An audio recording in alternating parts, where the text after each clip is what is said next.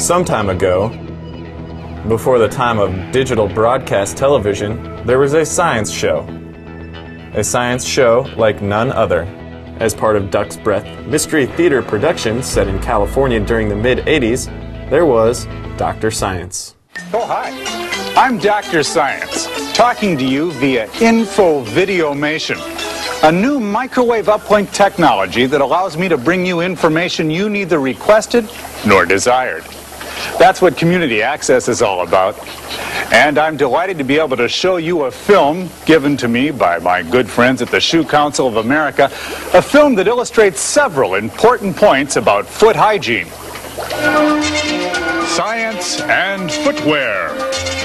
These researchers use state-of-the-art technology to develop a chemical basis for foot hygiene.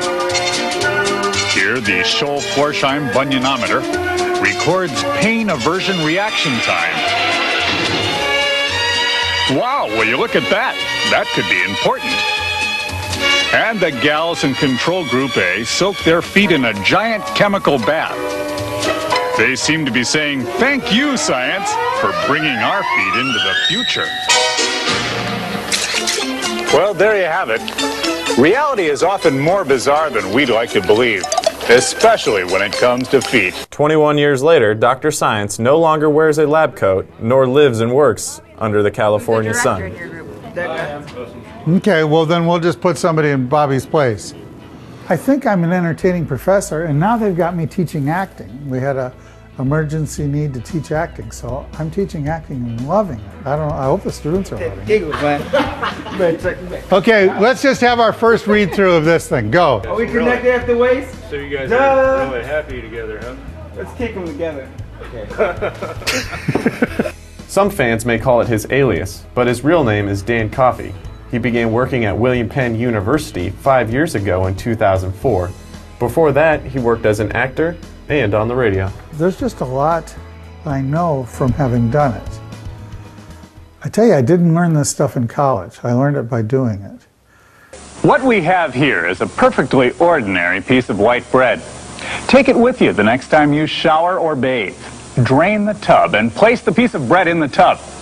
In 3 months' time, you'll end up with this. In 6 months' time, you'll end up with this. And if you can remain patient for a year or so, and don't mind bathing with an artificial life form, you'll end up with this. Many people don't realize that every time you bathe, you lose thousands of DNA cells. These cells become trapped in the drain, and when combined with certain generic brands of hair conditioners, combined result in a primitive clone. Though undeveloped, this clone can be taught to obey certain simple commands, such as sit, roll over, and even kill. Lighten up, Rodney, we're only kidding. Okay, Junior, back to the tub. And now, Rodney, what's our next question? I mean, what I should have done, but I didn't want to do, is teach kids about science in a new and interesting way. That's not what I was trying to do at all. I was trying to do absurdist theater. I wanted to do, be silly, and I wanted to be like Pee-wee's Playhouse or something, you know, absurdism. The concept for an absurd show about science titled Dr. Science evolved from the University of Iowa in Iowa City. There in 1975, Duck's Breath Mystery Theater was formed by 5 students, including Dan Coffey. The comedy troupe moved to San Francisco, California and began production of Dr. Science for public television in 1985. Later, in 1987, the show was picked up by the Fox network. I wasn't making very much money.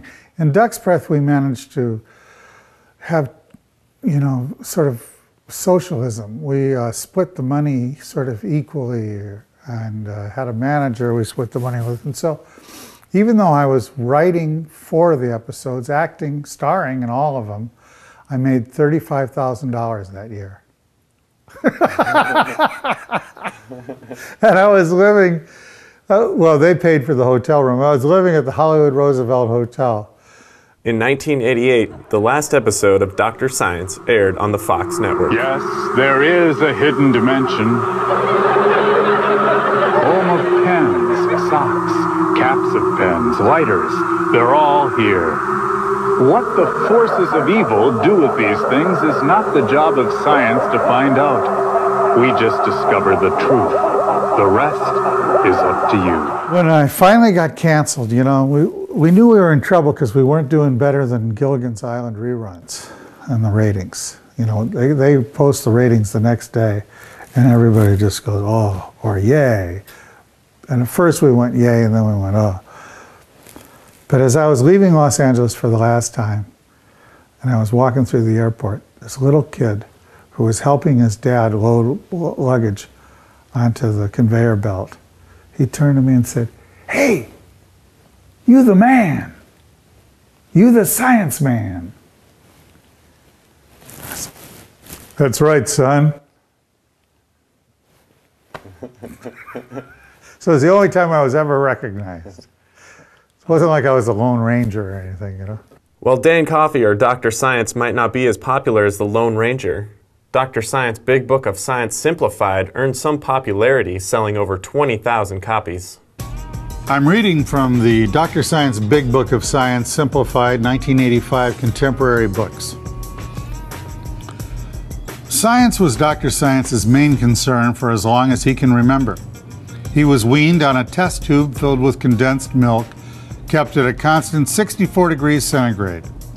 His bassinet was a prototype for a perpetual motion machine. It would rock him back and forth for days on frictionless Dynel bearings. The best part about the book ended up being the pictures and the captions, actually. We got these pictures. We were, Duck's Breath, my comedy troupe, we were performing in Washington, D.C., and that's where the National Archives are located. And we went to the National Archives, and I said, do you have any pictures of men, like male scientists or men in general, doing weird things to women? I'm writing a fake science text. And this guy said, I'll be right back. And he went and got all these, here, I'll hold it still so you can get a close-up. He got all these pictures of exactly what I wanted from the Paris archives of the New York Times, the Paris Bureau archives of the New York Times. And for some reason we had these in the National Archives, and I wanted all of them. So we took them and gave funny captions to them, and they really just made an amazing book. The history of Dr. Science began in 1980 as a radio sketch for public radio. It continued to broadcast for 25 years across the country, almost 8 times longer than the television series. 2 books were also published, the official Dr. Science Big Book of Science and Dr. Science's Book of Shocking Domestic Revelations. You've seen part of the show, heard an excerpt from one of the books. Now for a sample of the radio sketch titled Ask Dr. Science. It's time once again to Ask Dr. Science. So let's ask Dr. Science. That's me. Remember, he knows more than you do. That's right. Christine Arrowsmith from Tacoma, Washington writes, Dear Dr. Science, on the old Lassie TV show, Lassie was always telling Timmy to watch out for important threats like loose rocks, rabid raccoons, and impending nuclear Armageddon. My cats can barely work up the brain power to tell me when their food bowl is empty. Why aren't they as smart as Lassie? I feel cheated. You're forgetting that Lassie cared about Timmy, but your cats don't give a hoot about what happens to you. They just want to make sure someone feeds them eventually. Who that person is, well, they could care less. So it has nothing to do with intelligence and everything to do with intention.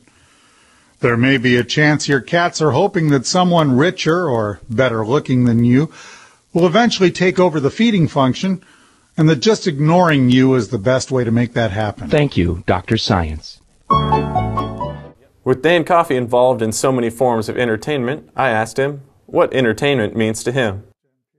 For me, when I was a kid, entertainment was everything. It was, I mean, I didn't grow up on a farm in southern Iowa or anything, but I spent a year in South Dakota when I was 8. Man, if I hadn't had TV, I don't think I'd be here today. I would have offed myself because, you know, doing farm chores isn't so, you know, takes time, but boy, if you had your druthers, you'd watch some TV. So entertainment is, it's just amazing. Some people make a living doing this. Not very many of us, but some people. Thank you.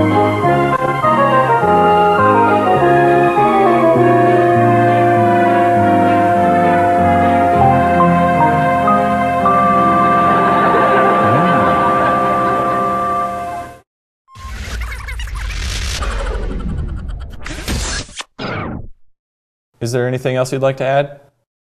There's no reason why we can't make something happen in Oskaloosa. We have enough people to make a renaissance of anything we want to do.